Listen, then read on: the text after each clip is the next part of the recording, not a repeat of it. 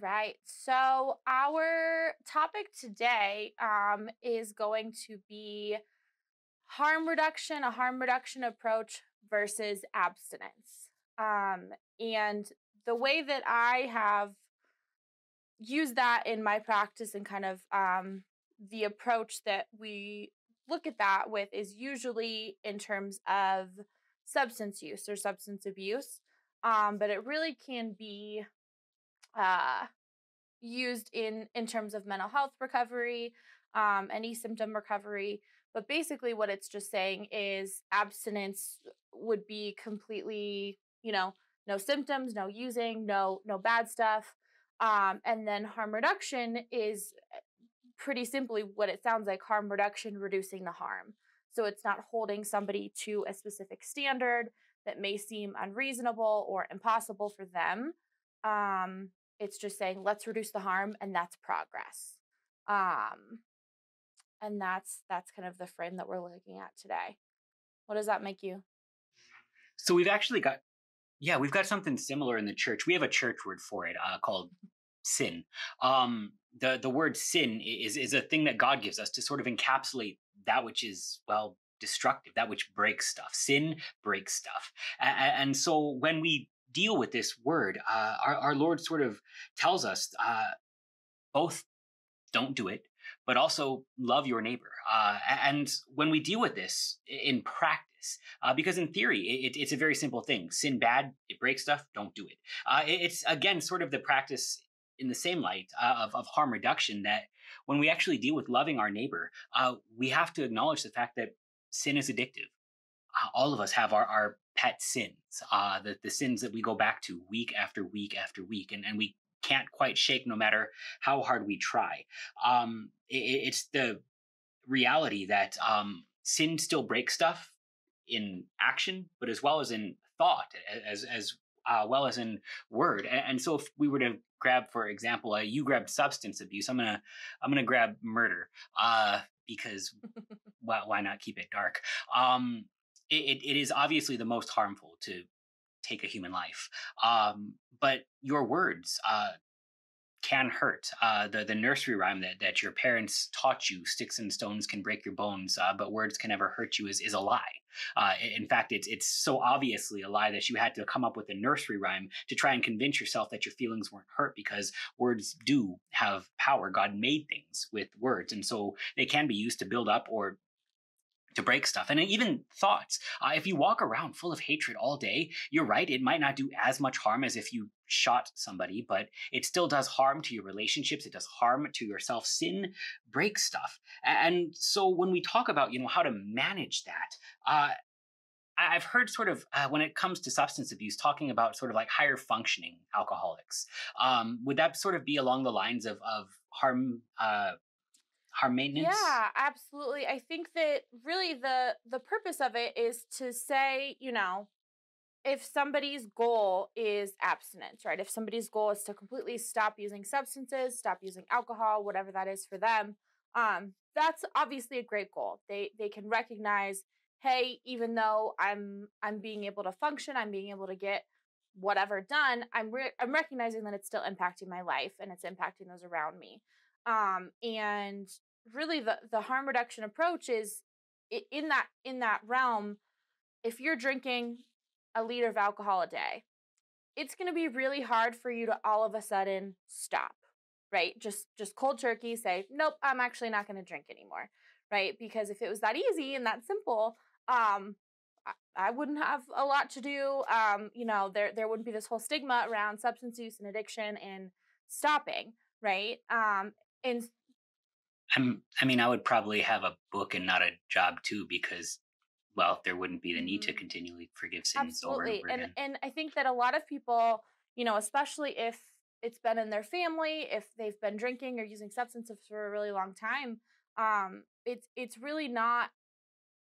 It's that's where we're getting into the whole issue, is that it's not like a moral failing that you're a bad person because you can't stop using drugs, right? It's a lot more complicated than that. And so having this impossible standard going from drinking a liter of alcohol a day to just not ever drinking ever again, it is a pretty unreasonable standard to expect from yourself or to expect from other people. And so harm reduction is about meeting people where they're at and literally reducing the harm, right? If you take one less drink today than you did yesterday, that's harm reduction. And that seems a lot more approachable and a lot more reasonable for people to actually make progress with. And that's how people continue making progress. If you set this huge high goal and the standard that you're never going to reach, you're not going to be probably very motivated to continue trying to reach it. But if every day or every couple weeks or whatever that looks like for you, it gets a little bit better and you make progress, that seems a lot more attainable and probably encouraging to continue working on whatever it is you're working on. So we're not saying that in one case you should absolutely lean into that which is doing harm. In fact, if it's called harm reduction, we're trying to reduce the stuff that gets broken. We're reducing the sin. The question is sort of, again, what lets you look at yourself in the mirror? You kind of touched on this in your realm, that things are okay. For us, we have a word for this. It's justification. And we have a source for this. It's not you. It's Jesus. It's Jesus dying on the cross to remove from you all of your sins. Your justification before God is not about you not being dependent on something. It's not about you avoiding sin. It's not about you abstaining and making good choices. Your justification before God is dependent only on Christ our Lord. And if you are righteous before him, it lets you look at these things as if it's not so much an all or nothing game, because you already have all in Christ. Instead, we get to see what's a practical way to break less stuff for the good of my neighbor. We're not saying sin that grace may abound. What we are saying, though, is if sin breaks stuff, how can we get away from sin? Before God, Christ took it away. But before each other, we can recognize that I am a baptized saint in Christ. I am a holy one before God, but I can still do harm to you and make your day way worse. And wouldn't it be great if I could do less harm? Is that kind of getting after it? I mean, that's the goal, right? Is like you said, do less harm, harm reduction. And I think really the big thing about that is recognizing it's not necessarily a linear path, right? Not every day that you start to work on a substance use or mental health issue is every day going to be better, right? There are going to be some days where abstinence seems easy, where it seems easy to abstain and stay on track and do whatever you need to do. And there are other days where it's going to be really, really, really hard. And every single thing that you do is going to be difficult and is going to be such a conscious effort to, like you said, do less harm.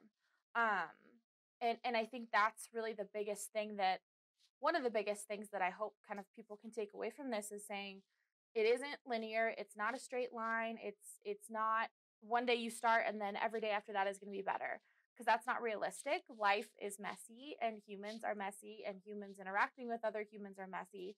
And so that's just the nature of progress, and recognizing that if there's a day, like you said, that you can do less harm, that's progress, and that feels encouraging, I think, to people that feel like it's all or nothing.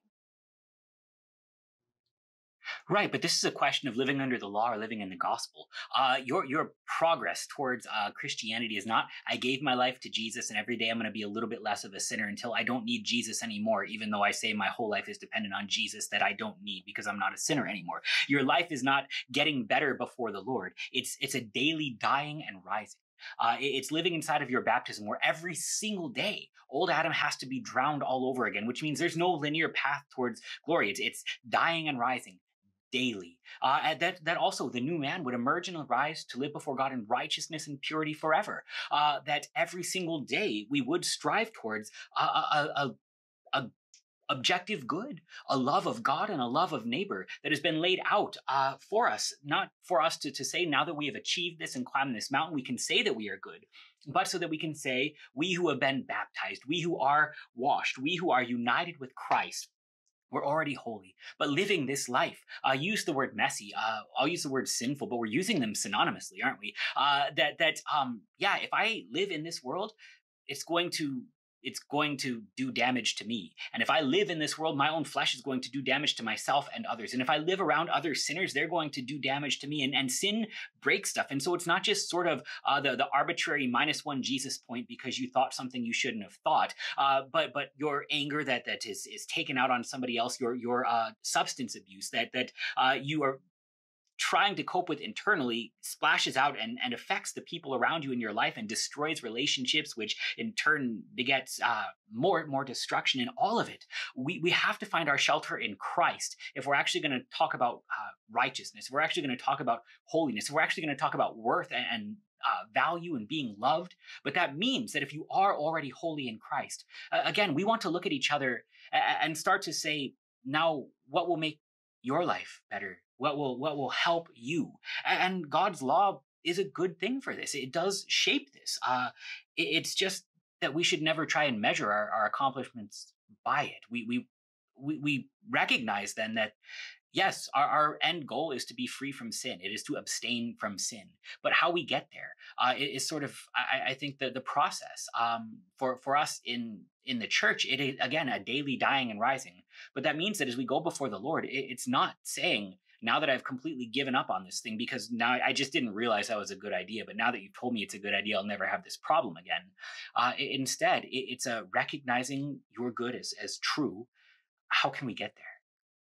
Yeah, I think just like you were talking about with our goal is to not sin, right? To not be sinful, to move towards that. And I think recognizing, is that a realistic goal, right? Am I ever going to get to the point where, oh, okay, I'm free of sin, I'm good to go, right? It's the same with any kind of recovery, right? Mental health or substance use recovery, is that I always tell my clients there's no finish line, right? There's no point.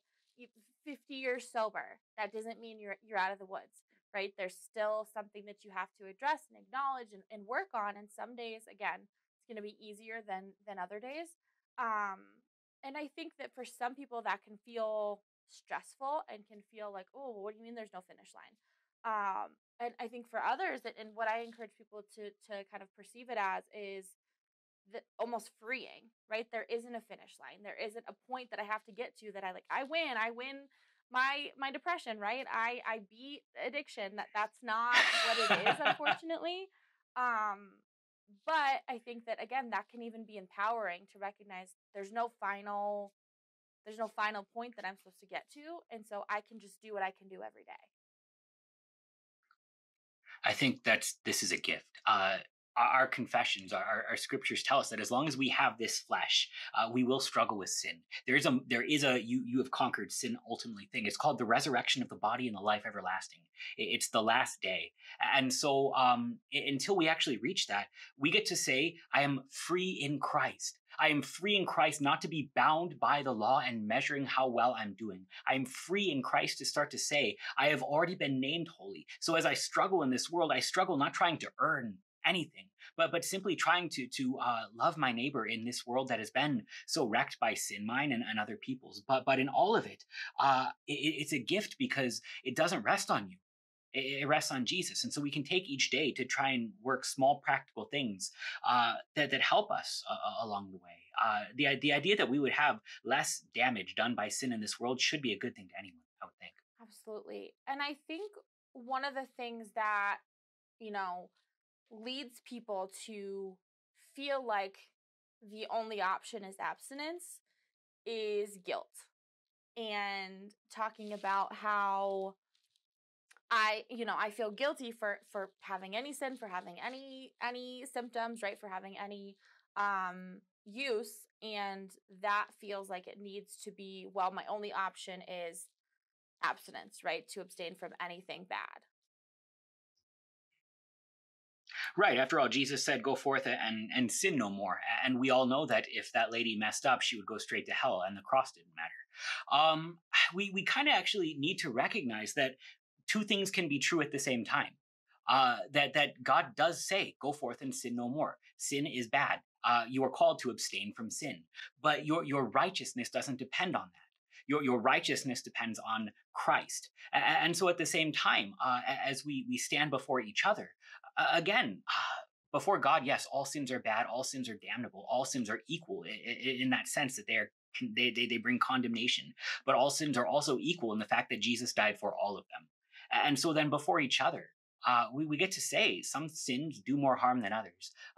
We really ought to try and order our days in a way then that can actually say, my guilt has been taken away by Jesus.